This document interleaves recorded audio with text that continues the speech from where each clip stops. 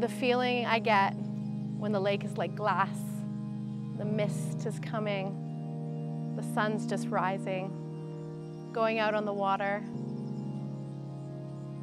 It just gives me that feeling that this is the place that is in my heart.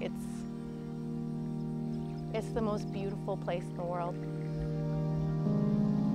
My father did the water quality testing. He wanted to make sure that this lake stayed healthy, but he still didn't know what the results meant from the lab.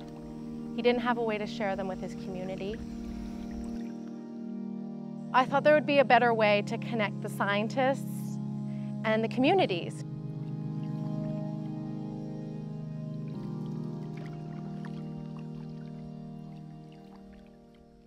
I'm Kat Kavanagh, the founder and executive director of Water Rangers. Water Rangers builds tools so that communities can be involved in water quality monitoring for their local lake, river, or ocean.